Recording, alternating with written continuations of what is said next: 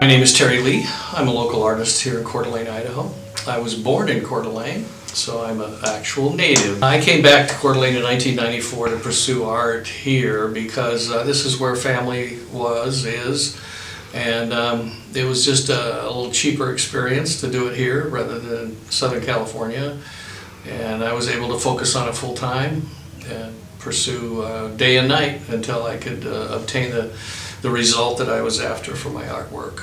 Pursuing my art career in Coeur d'Alene was mostly due to realizing what I wanted to be when I grow up. I was 45 years old when I came back to Coeur d'Alene, and it was convenient for me to come back here because of family and friends, and work day and night to work on that process. I was also introduced to a very famous artist here locally. Lives in Harrison, Idaho, George Carlson, who was a big influence on helping me pursue the art and realizing the goals that I wanted. And Coeur d'Alene just suited me as being hometown and being able to focus. Coeur d'Alene on the whole it's taken a reawakening of art to make people more conscious of it. When I travel all over the world, I've seen art in public places, and we haven't had that in Coeur d'Alene up until the last, probably within 10 years or less, that we've really put together committees and so forth that are interested in placing public art in all these great places.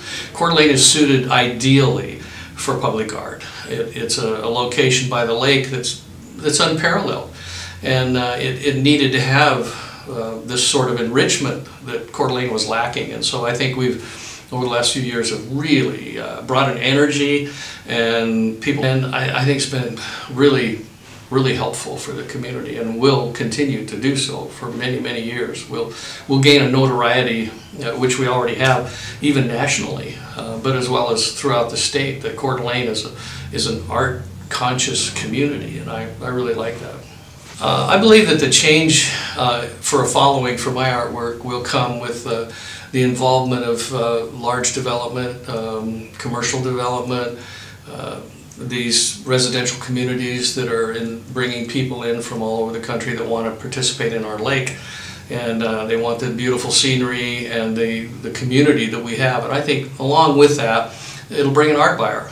And so yeah, I see that my work will be suitable for years to come in our little community. Last little while we've had experiencing some political climate that is a little negative, I feel, in that kind of a no-growth attitude that's coming to the community. We've got several commissions that have been put together that have improved, I think, this city tremendously. The educational corridor is beautiful. The improvement down Northwest Boulevard with public art involved in it is beautiful. What's happened up through 4th Street, as you go north, all of the bike racks and everything, it's just a real pleasure to see this sort of thing growing and expanding and continuing to do so. If this community puts a big stop on growth, then you might as well roll up the streets in downtown Coeur d'Alene. Public art is going to help businesses that need to thrive against the big box stores, that need to have a uniqueness, and that's only going to come through positive, forward, future thinking.